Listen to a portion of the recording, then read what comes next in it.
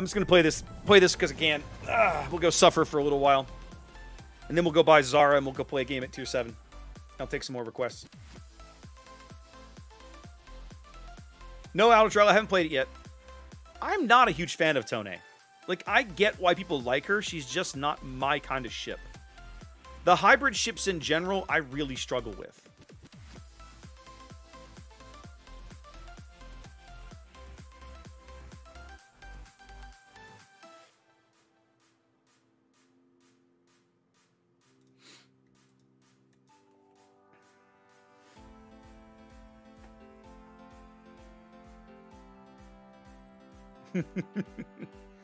Yeah, so Yukikaze only has the F3s.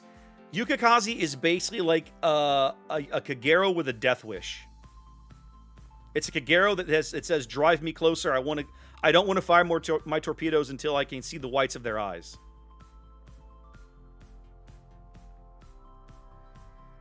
Nice, Andrew. Red Dragon flags, you mean, right? All of the special econ flags are good stuff. Like, that is a great get. Anytime you get that out of a CC crate, you're in good shape. All right, good matchmaking. This is a purely 7-8 game. Any radar? They have no radar. They have no radar. They have no radar. Okay.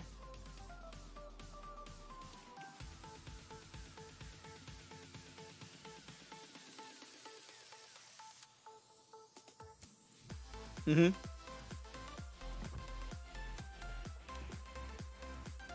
I watched Stryker molest the poor NorCal. Getting the Benham shocked me. There's a Huron in this game, ladies and gentlemen. Look at that.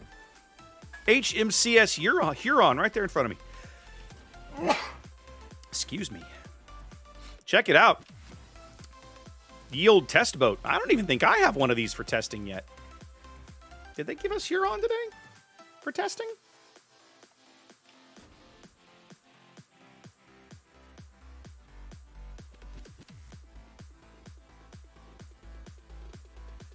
Yes, they did. Okay. Well, that'll be a first look video I can do on the weekend. How about that? No, it's absolutely a super test ship. It's just when I saw the list of ships that they gave us for super testing today, I didn't read it close enough. I missed that one. So yeah, there you go. Oh, Stryker, that's mean and glorious. I love everything about what you just said.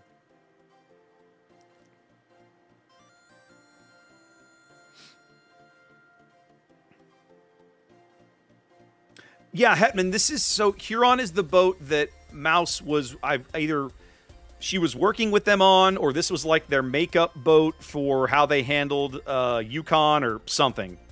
She's tied into it somehow. And I think, do not quote me on this. She will know and I don't.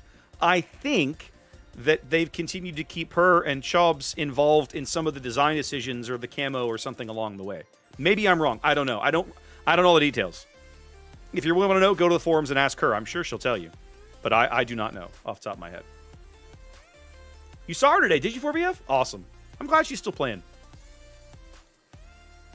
She may not be a CC anymore, but I'm of the opinion that the game and the community still need her voice. Goggles.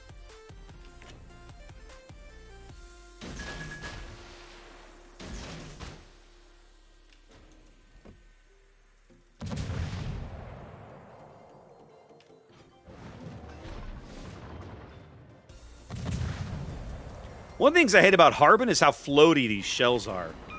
It's incredibly irritating. Another day. Watch me try to hit this Valk-Len. I bet I can't.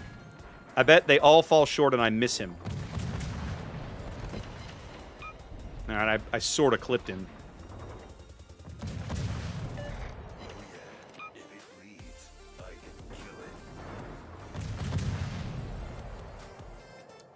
But yeah, the floaty shells on this boat really torque me off.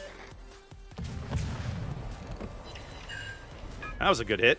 Dropped him right straight down on top of him. Turned into that salvo, too.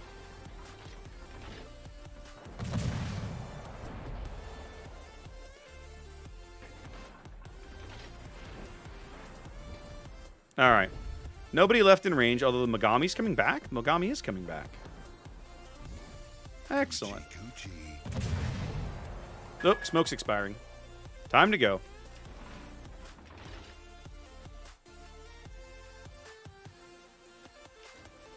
It's 4-on-3 down here. That feels kind of bad.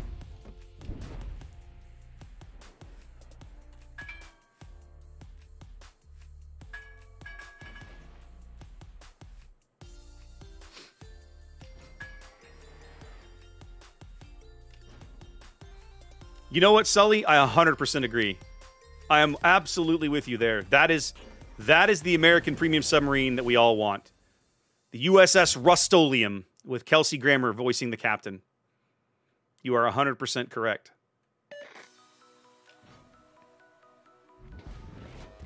I agree, Gailron. The lack of Excel is a huge failing of these ships.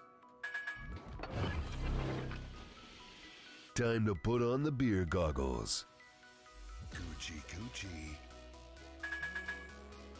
All right, settle for me, girl. We're going to go farming this Duke of Yuck for a bit.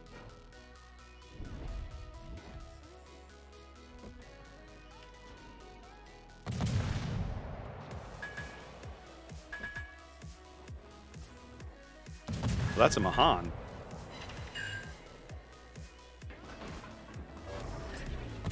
Another day, another disembowelment.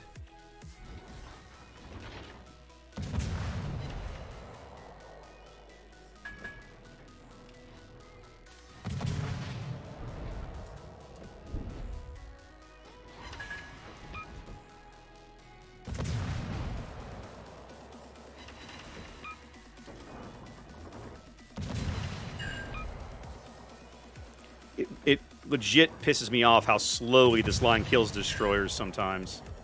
Like, I should be murdering destroyers. And it's just, these shells are so unreliable. It's very difficult to kill, very difficult to hit them half the time.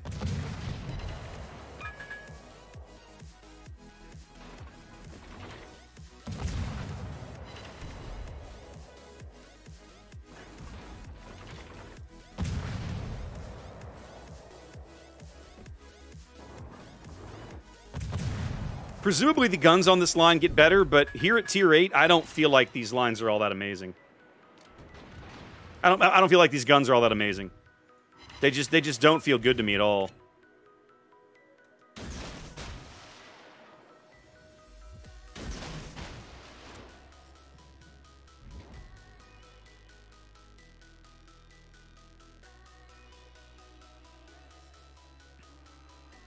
Well, we don't have a tremendous amount of ship lead, but we've been keeping them off the caps, so we've got a decent amount of points, which feels nice.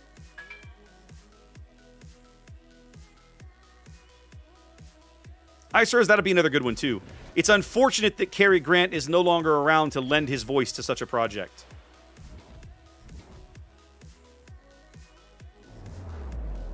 Good news is I think I'm going to catch this Rado with a torp if he doesn't burn out.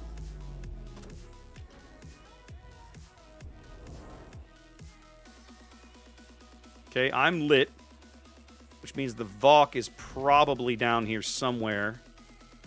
I think I might catch him with one of these. Yep. I like big guns, and I cannot lie. Are you sure about that, Mahan? I am a light cruiser, son. Are you really sure you want to pick a fight with me? Like, that feels like a perhaps not smart idea. At 10 kilometers, admittedly, it's not like my guns are all that amazing at this range either. But I can hit you.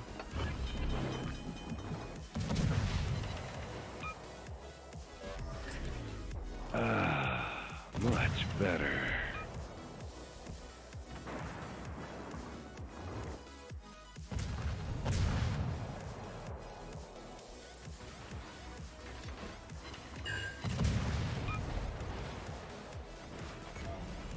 Great, my rudder's out for like the 8th time.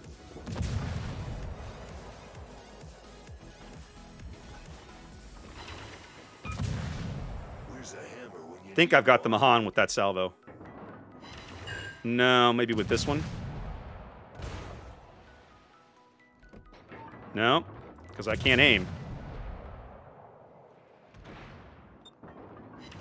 There we go. Who's your daddy? Time to put on the beer goggles. Still have no rudder control.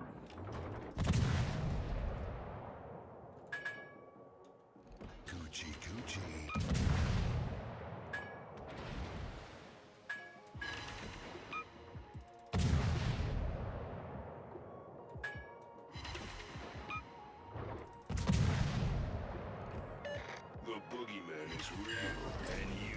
I can't even pen this guy's superstructure? Come on.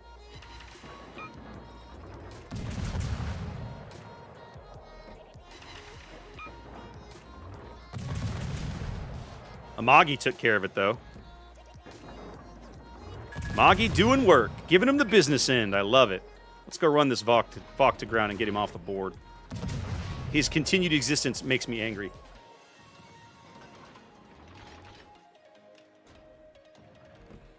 I do that sometimes, not on this ship. The Mahan Torp range can go out to 9.2 kilometers. It depends on how he's built the ship. Victory is in sight. Yeah, it's a good question, Donnie.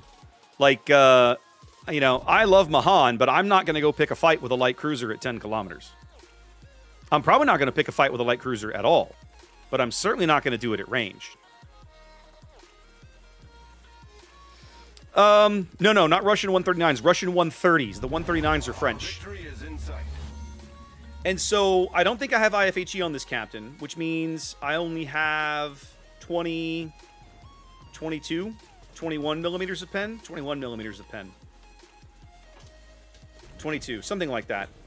So it's like, but I mean, I had moments there where I wasn't even penning the superstructure of the Duke of York. Like, that felt terrible. How does that even happen?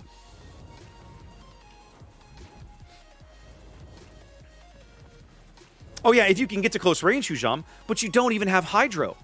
So, like, you have no incentive to get to close range. Getting to close range is like death.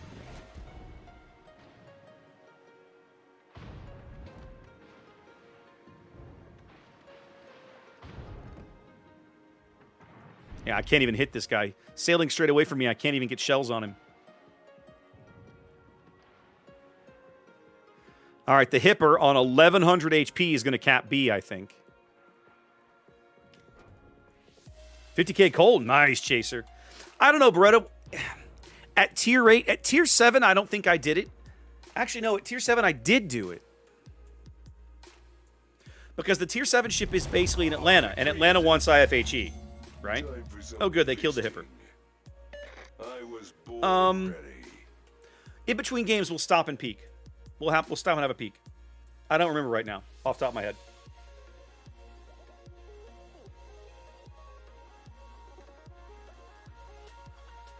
Dragons!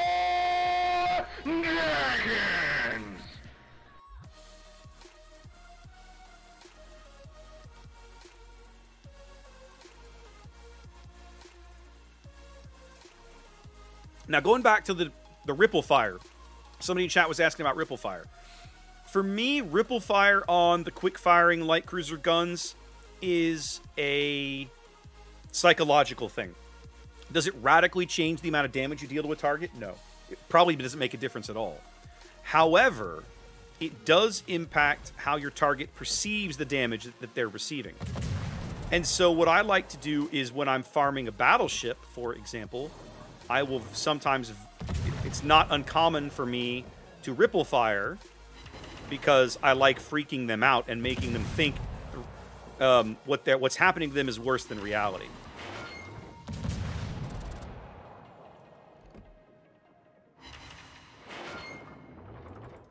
Oh, this Zeton just citadel the bejesus out of that Lenin.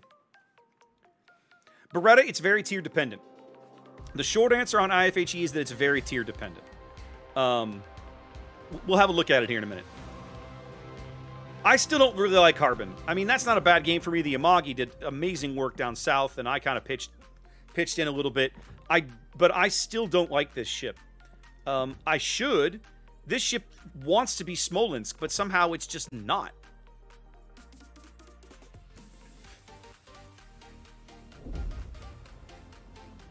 So let's have a look.